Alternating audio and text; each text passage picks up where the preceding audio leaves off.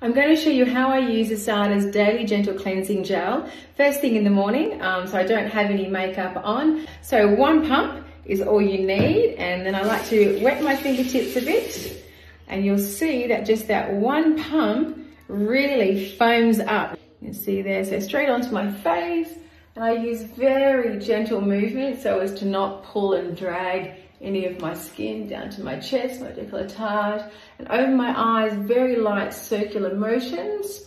Warm water on my face washer, not hot because you don't want to kind of harm the skin, break any capillaries. And I tend to kind of pat it off, so again, as to not rub and drag my skin, especially around my eye area, very gently. I kind of do like a patting motion. This cleanser contains all natural ingredients, which I love and I'm all about. No nasties in it at all. So there we go, that is ISSADA's Gentle Daily Foaming Gel.